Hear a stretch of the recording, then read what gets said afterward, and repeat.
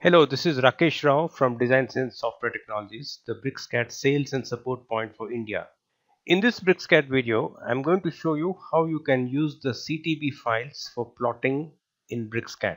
Now, if you go to the page setup here, you can see that there is something called as the plot style table or pen assignments. So here, if you choose the options, you can see that there is default.ctb, monochrome.ctb, displaycolors.ctb, and so on. CTB stands for color table file.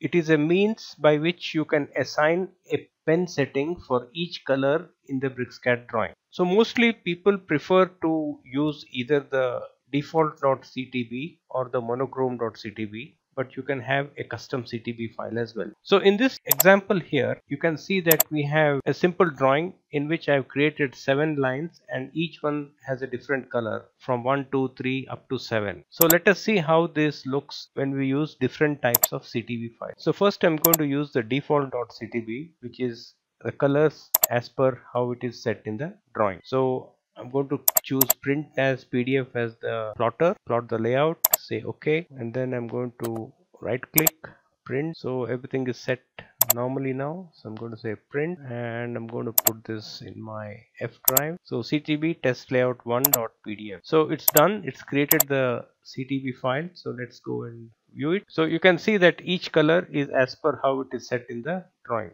So that is default.ctb, or which uses all the existing colors from the drawing. Now let's print it again, and this time I'm going to use monochrome.ctb. Monochrome will ensure that irrespective of what color you have in the drawing, your output will always come in black. So I'm going to say print, overwrite, and now we go here and take a look. So you can see that what I had in different colors is now appearing in the PDF file with a single color, which is black. So that is how you use CTB files to control the output of your plot. So let's go back here to print, and I'm going to change something here. I'm going to create a new plot style. So I'm calling it as Rakesh. Launch editor, say OK. Now this is where I can create my own CTB file.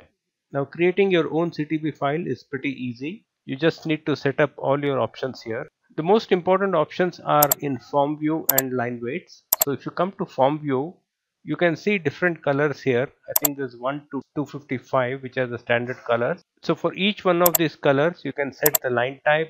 Say for example, for red, I want dash, and for line weight, I want, let's say, 2.11 mm. So like this, you can specify the different styles for your color, and you can just say save and close. So now I'm going to print it. So it's done. So I go back to the PDF file. So you can see that everything is the same except that color 1, which is red, is now appearing with a dashed line type. This has come in dashed line type because I changed it in the CTB file, not in the drawing. In the drawing, I still have it with its continuous line type, but in the CTB file, I have changed it to dashed. So that is why you're getting it as dashed in the output. So the CTB file is a means by which you can control the output of your drawing without having to change the drawing itself. There's a lot of power and flexibility if you use it properly. Thank you for watching this video, and do let me know if you have any questions.